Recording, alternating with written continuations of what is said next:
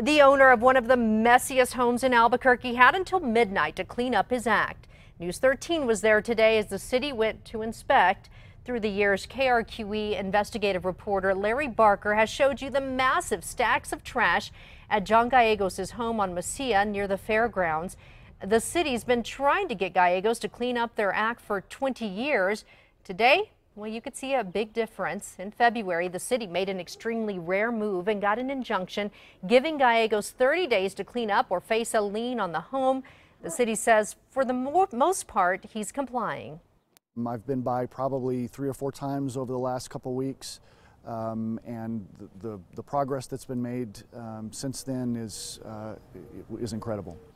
There are still some issues that need to be taken care of, like abandoned cars, so inspectors will be back out Monday to see if Gallegos has fully complied.